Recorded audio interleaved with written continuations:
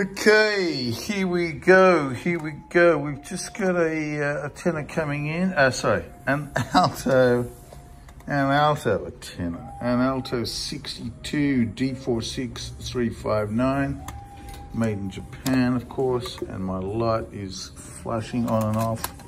We're going to fix that on Tuesday. What have we got here? We've got a little bit of hitting hard at the back on the A, and even maybe on the, and on the biz a bit, and unregulated for the left stack. Here we go, we've got the B. As we focus in on that now, let's just do that again. Okay, sure.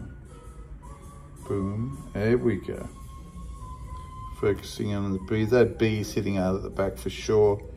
And a little bit of over-regulation on the speaker, the key above it we call the speaker. So the B's got the touch piece, the A touch piece with the biz under it. The G, let's have a look at the G. The G is not too bad. We will just do a little bit on the G. Yeah, all the palm keys, they're looking all good. We've got the F sharp, it's looking pretty good. Pad condition's pretty good. That E is looking well. Alt C is looking well. B flat, Alt B flat's looking good. Our E pad is a new pad. It's not an original pad, that's been changed out. The G sharp pad is seating well and it's original. We have on the right stacks, let's have a look at these. Just first touch there. There's some seating issue, that's hitting hard at the back, and also I would say that yeah, the G sharp is holding that open also, but I think it's hitting hard at the back also. Let's go around the back and have a quick squeeze. Yeah, there we go, there it goes. It shuts at the back. So this is a troublemaker. We could call that a troublemaker, but that's no big deal.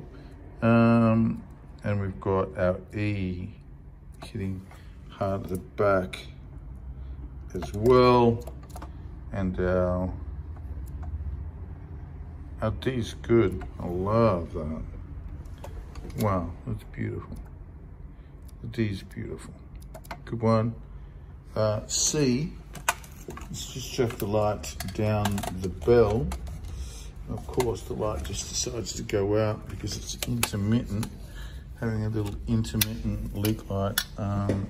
Let's see what we can see here. Look, the C's not too bad. Not that we've got a lot of light down there, but these guys are not too bad either. There is a little bit of regulation problem going on, a little bit of hitting hard at the back, but we'll align the bell. The bell's a little bit out of alignment there, and that's not a big deal to fix. We'll spend 1.5 hours on this horn and get it all working really well.